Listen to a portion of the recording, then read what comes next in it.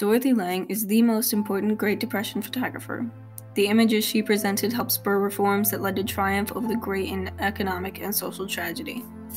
Her iconic photos, such as Migrant Mother and the White Angel Breadline, show the hardships people are going through that couldn't be explained with words alone. She used her ability of taking photos as a way to show the world what was really going on, to show how those affected by the Depression needed help. Before her legendary work with the New Deal program, the FSA, she was recognized for her work when she took a photo called the White Angel Breadline, which is a photo of a group of destitute people in a breadline. In the photo, there was one man specifically highlighted. He was sitting with his hands clasped and he was looking very distant while waiting patiently for his food. The people in the line with him had a sadness that could be sensed through the photos. The man was sitting in that line, waiting to get the things he and his family needed just to get by.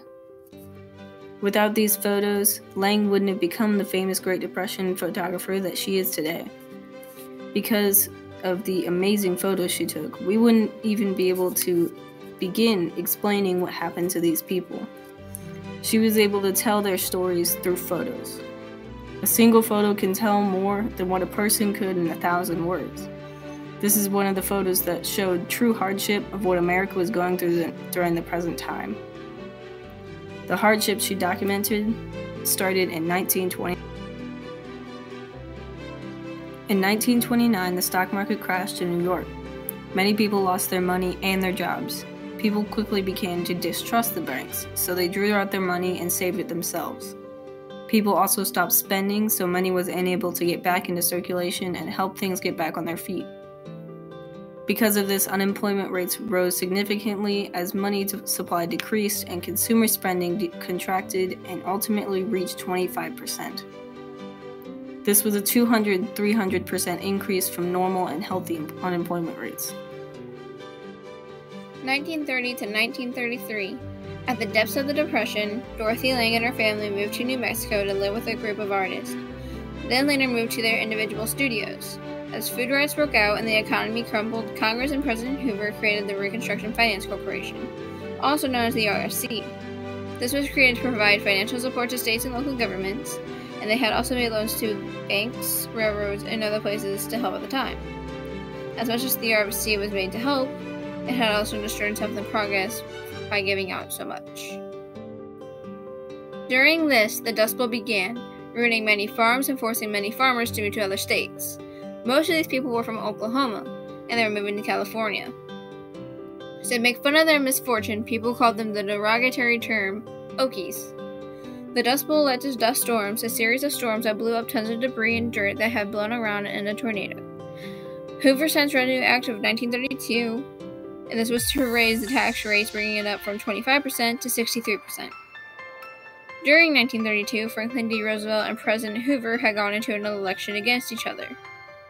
At the time, Roosevelt was well liked and had won against Hoover by a landslide in both the electoral and popular votes.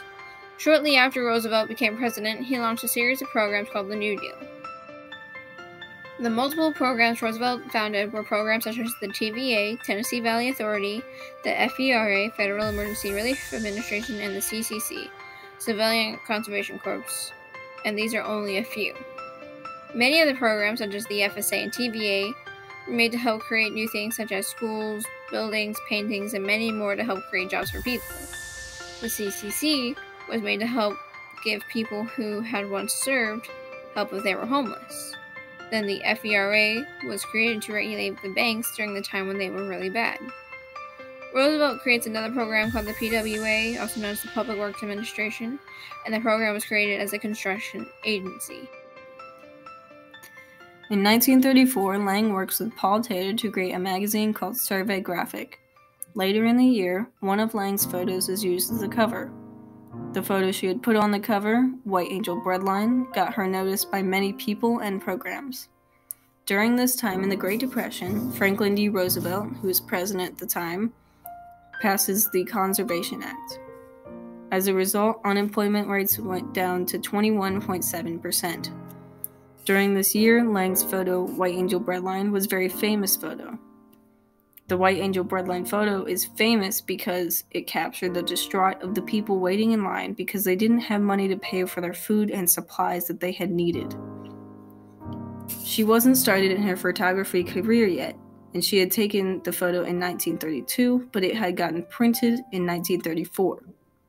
Shortly after she had taken the photo, she had help from one of her friends to get her job at the FSA. This included the public works programs, financial reforms, and regulations that are put into place by FDR.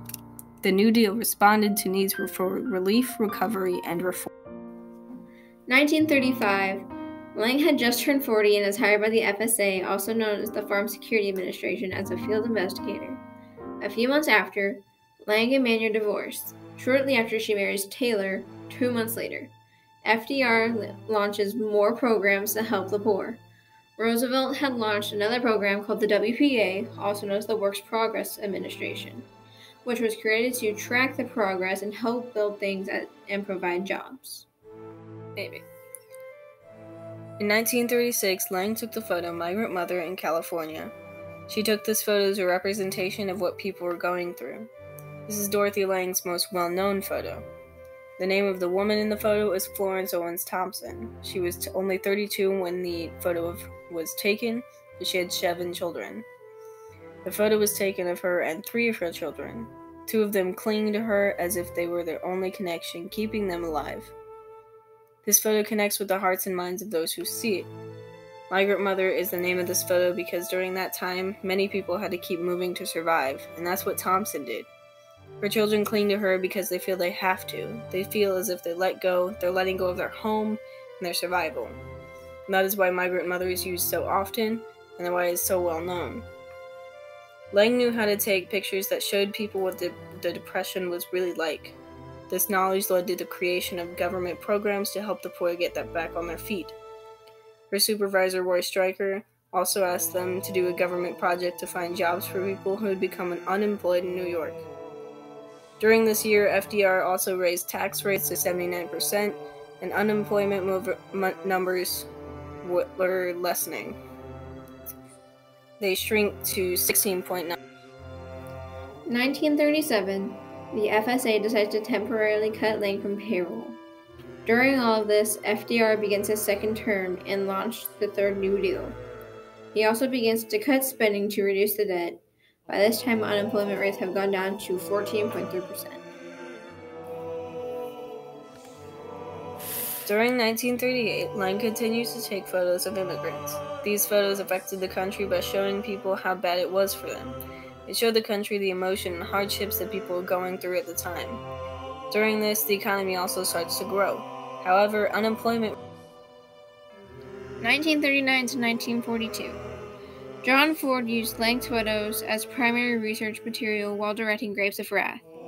The film version of John Steinbeck's classic accurately reflected the hardships that migrants had to endure. It had won an Oscar for Director of the Year, and it used Lange's photos to show how real everything was. This movie was very notable for its realism because of that. Later, Lange is completely cut from payroll and is hired by the WRA, also known as the War Relocation Authority. While Lange was working for the WRA, she had taken a photo of the evacuation and internment of Japanese Americans from camps. She captured the lives of those in the camps and the raw emotions upon the faces of those stuck there. Dorothea Lange is a very well-known photographer. She is better known for her photos Migrant Mother and White Angel Breadline. She lived from 1895 to 1965, and she was diagnosed with polio in 1902, which disabled her from doing many things. However, she was able to make a comeback from it. Although she had polio, it was not what killed Lange. Instead, she died to throat cancer. During her lifetime, she worked as a field investigator, married twice, and moved around a lot. While working on the field, she focused a lot of her time on taking photos without food, water, money, and homes. Without these photos, people would not know what it was like for the people who were struggling.